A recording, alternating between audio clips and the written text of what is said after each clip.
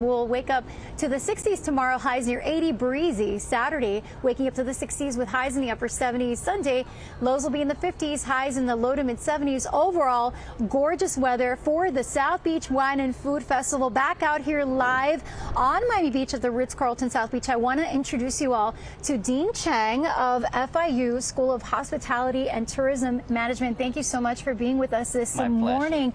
And you know, this festival has been going on for 23 years. Tell us how the South Beach Wine and Food Festival benefits the FIU School of Hospitality and Tourism. Well, firstly, I want to thank you for making sure we got this beautiful weather for this weekend. It's incredible. You're welcome. You're welcome. So the South Beach Wine and Food Festival actually started on our FIU Biscayne Bay campus as a one-day event back in 1997.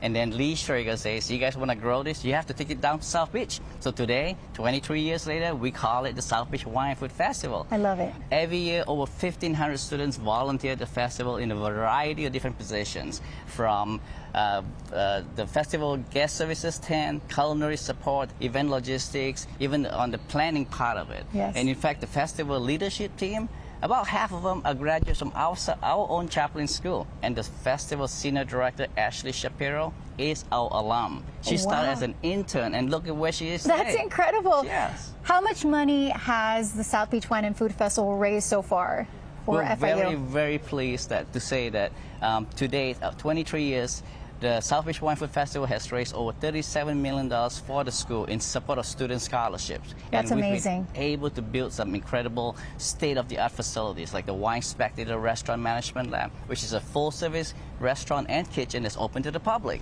And you have many green initiatives as well. Absolutely.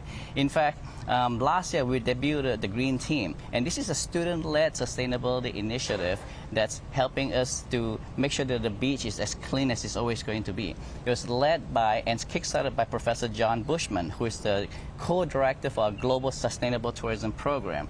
And in fact, he's been doing food rescue for the last 12 years at the festival. Oh, that's so great. Thank you so much, Dean Cheng. And of course, very excited for this weekend. Over 65,000 people expected, over 105 events, 4 days of food and wine, all for a great cause to benefit FIU. Absolutely.